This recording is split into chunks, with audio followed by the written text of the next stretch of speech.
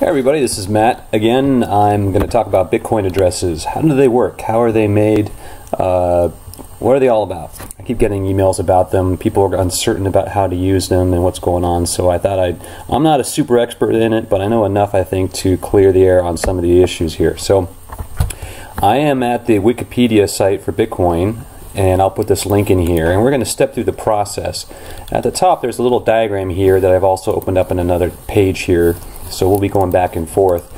But there's actually, while at the beginning it may seem pretty complicated, there's really not a heck of a lot to it. And I'm going to try not to clear my throat 1,000 times this time and see how I do. Alright, so the first step is to start with a 256-bit number. Now, having a key that is 256 digits long, where each digit's a 0 or 1, that would just go off the page quite a bit. So we don't show it as a 256-digit number. We show it as in bytes, in hexadecimal form. And so 256 is actually 32 bytes. Each pair of hex is a byte, so we have 32 pairs in here, and that's the how we show this number. Now this number is huge. It's like more atoms than there are in the universe. At least it can be. It can be all zeros all the way up to all F's.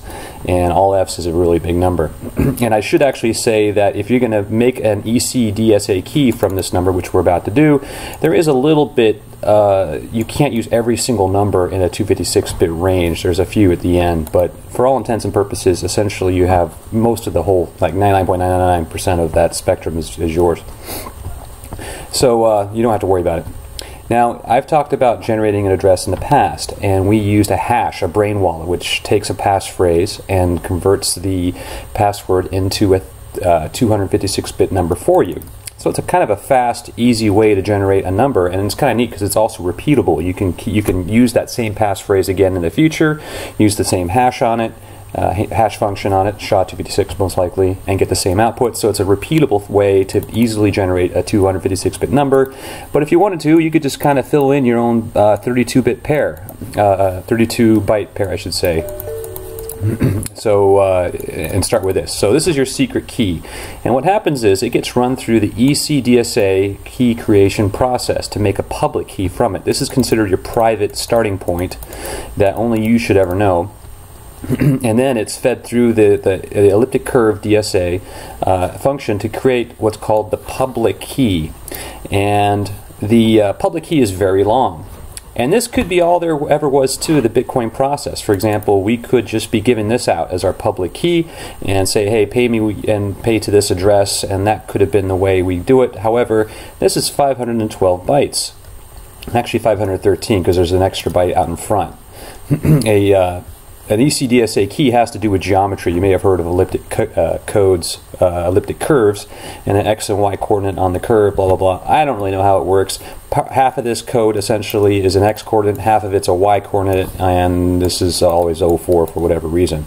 By the way, here we are on this picture, and here we are at the public key, where half of it's the X, half of it's the Y, and then there's a 04 in front, the first byte. So this is a little bit of voodoo here. I don't understand this process, but it's always the same. You start with this, you get to this. However, it's too long. If we were going to have a whole bunch of transactions in the blockchain, this long key is a little too much to work with. So what Satoshi decided to do was say, listen, let's make this smaller. And also, let's add in some error corrections so we can detect if someone types an address incorrectly. So that was nice of him to think of that. So here's what he did. He took this output, which is all we need to really do the digital signing, and then we did he specified, you then run it through a hash. You perform a SHA-256 hash on it, which means we now have a smaller code. This is the hash of, this is the 256-bit hash, so it's kind of the same size as what we have up here. And then what we do is we run it through a new hash that gives us an even smaller number. So the first one was SHA-256. The next one is RIPEMD160. And I guess that's how you say it. Now, you might ask, why are we doing this? And one of the things that's kind of unfortunate is it is possible to have this public key hash to this address and have another public key hash to the same address. That would be a collision, and that is possible, and that is a problem. But the odds of that happening are so remote that you could have all the computers on Earth generating addresses trillions of times a second, and it's not going to happen. It's essentially like saying picking a random atom in the universe and having someone else pick that same atom. It's about the same likelihood, so we don't have to worry too much about that. So we go to 160. The other thing, note, is we're using two different hash algorithms. SHA-256 has one method. It's very interesting if you ever look into it. RIPE-MD is a completely different way. So we have kind of the best of both worlds. We're taking the output of one function that makes garbage, and we're putting it into a new function that makes garbage in a different way, although it's also shorter. So it's harder to go in reverse, is the whole point. And then all they do is slap a 00 in front of it, or whatever. You add a byte to it to say what kind of address are we making here, and that's because I think the graphic has a nice version of it. Here it is, a SHA-256, and then they throw a byte in front. So the SHA-160 is down to 20 bytes, which is 160 bits, and they throw a byte in front of it to say what kind of address are we making. Is this, if the byte is 0, then that means this is a real address to be used on the real Bitcoin network. A lot of people don't know that there's actually a secondary Bitcoin network, a test net they call it, to play around with new versions of the software, make sure it works. And so they needed to make a different kind of address that was similar but identically different to use on it. And so for whatever reason they came up with 6F as the first byte to put there. So this really should be 6F if excuse me, 00 instead of, yeah, it is 00. So this would be an address on the regular Bitcoin network. And then that's essentially your address here. From now on, the next steps that we're going to be doing have to do with making sure you type it in correctly. Type it in correctly, that is. And so here's what they do. And I'm going to switch over to the graphic because it's a little easier to understand. You'll notice this byte, excuse me, these 20 bytes, which is the hash 160 of the hash 256 of your public key. This also goes down to the end. But let's actually just follow through here. We take these bytes, and these 21 bytes that is, and we run it through SHA-256 again, and whatever comes out of there, we run it through SHA-256 again, so a double hash, and we get 32 bytes. And the first 4 of those bytes, kind of marked as the dotted line area, get sucked in and put to the end of what you started with. So the end here is exactly what you started with, plus 4 bytes of data. And the idea is, if you mess up either any of these bytes, the 1 byte in the beginning, or any of the 20, or even any of the 4, if you're typing in an address, all the program has to do to check that you typed it in correctly is take this byte and the 20, so the 21 bytes, go through this process, get the 4 bytes, and then compare the 4 bytes it gets to the 4 last bytes that you typed in. If you typed in everything correctly, then everything should match. Then the 4 bytes it figures out will match the 4 you ended with.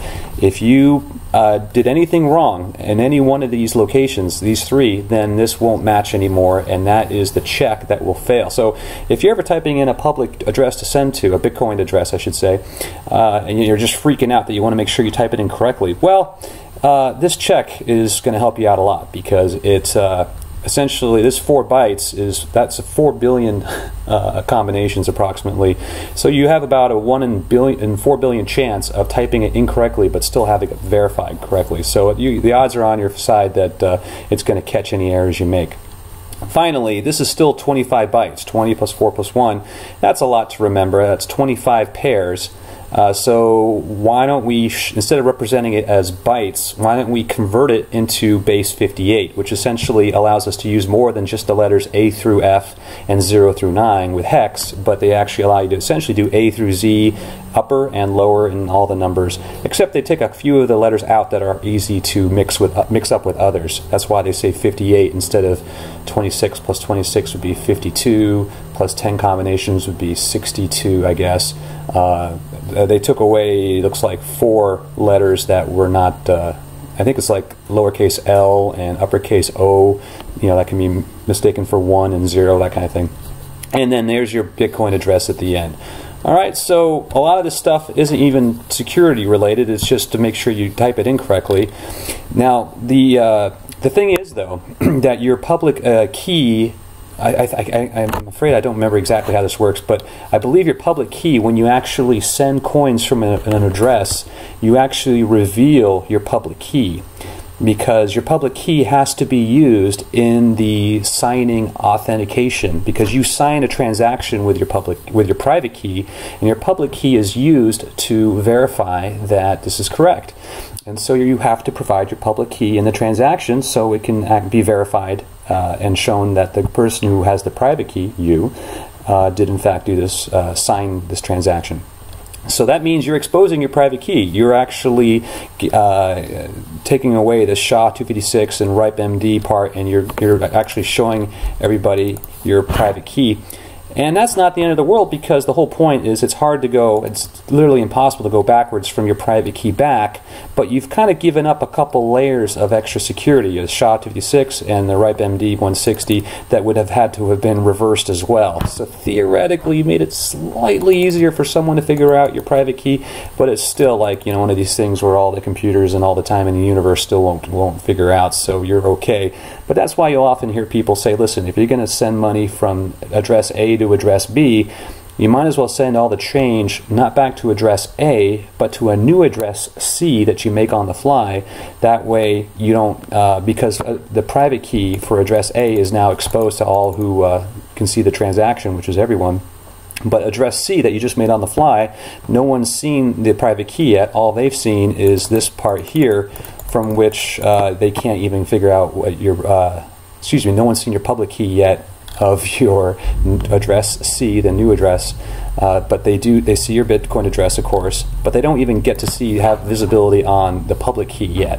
So that's just a little bunch of extra layers of security to this hashing that you do give up that when you send coins from an address. So addresses are free. You might as well make a new one. That's why when I do cold storage, if I'm going to send from it, I'm just going to send all of it to whomever I'm sending it to, and all the change to a new address. And that's why Satoshi did that by default in the Bitcoin wallet.